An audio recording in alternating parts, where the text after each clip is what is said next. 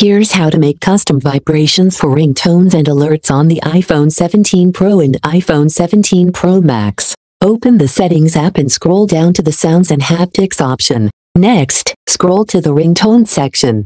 Tap on the Haptics option and look for the Create New Vibration option. Tap to make your own vibration pattern like this. Hold your finger a little longer to create a stronger vibration.